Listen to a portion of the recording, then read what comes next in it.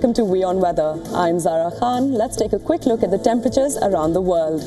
Some reprieve for Southeast Asia as the mercury dips. Partly cloudy in Tokyo with a high of 24 degrees and a low of 18 degrees Celsius. Rain can be expected in Hong Kong with highs of 33 degrees and lows of 29 degrees Celsius. An overcast day ahead for Dhaka with highs of 28 degrees and lows of 26 degrees. Break out your umbrellas because it's raining in Kathmandu and the city is set to see highs of 28 degrees Celsius and lows of 18. The temperatures are inching their way up as we make our way across Asia. New Delhi will see a sunny 42 degrees and a low of 29 degrees Celsius. Rain is expected in many areas of Mumbai with a high of 29 degrees and a low of 27 degrees Celsius. The sun is going to be out and about in Kolkata with a high of 31 degrees and a low of 27 degrees Celsius. Flip-flopping back into a rainy day for Chennai with 36 degrees and a low of 29 degrees Celsius.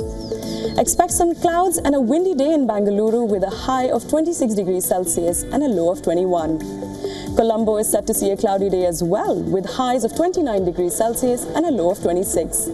And it's not just the upcoming Champions League match between Sri Lanka and Pakistan that's heating up for today.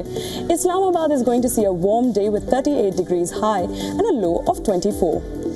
The sun's going to be out for Kabul with a high of 31 degrees Celsius and a chilly low of 18.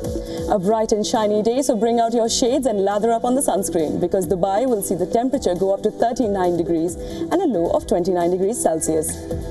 The future of both the British Parliament and London seem a bit cloudy, with the highest temperature going up to 20 degrees and a chilly minimum of 11 degrees Celsius. Sun's out and guns out in Washington, D.C. with a high of 34 degrees Celsius and a low of 22.